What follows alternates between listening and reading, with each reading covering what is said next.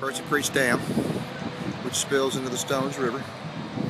I'm here on the Nashville Stones River Greenway. Taking a look, and it was completely flooded. Look down through there and you can see the discoloration in the leaves and stuff. Well, they have started letting more water out. I love the Greenway. I walk it, I ride my bike on it, so do thousands of other Nashvillians. It's a great, wonderful thing that they've got here.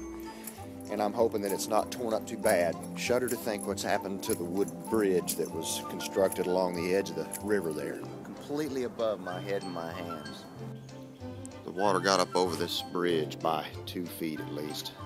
This is where the river is today, and they have every floodgate open, and it is rocking.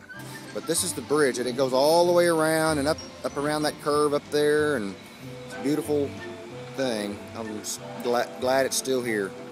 I'll tell you one thing that's for sure, and that is it stinks over here. Man. Oops. Uh-oh.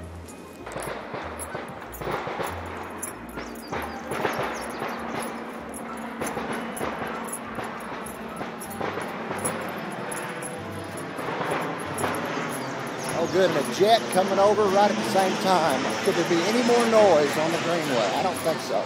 Serenity now! The only downside. Everything else is great. Serenity now!